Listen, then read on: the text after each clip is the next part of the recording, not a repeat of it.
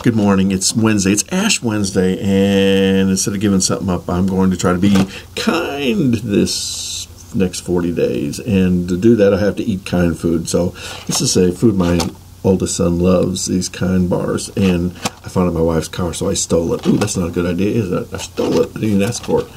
Anyways, it has nutritions on the back, all kinds of good nutrition stuff there, 180 calories, looks like, and it's the thing you do for your body, taste buds and the world. So let's give it a taste test. I can't get the box open.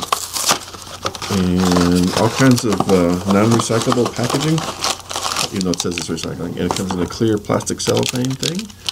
And looks just like any other thing, but holy smokes, this is probably fresh because you can't get the plastic off. And all kinds of chocolate on the back. We're running late, but look at that. It's a lot of chocolate on there. So that probably gets all the antioxidants. Oh my goodness. That is crazy good. A little bit of coffee.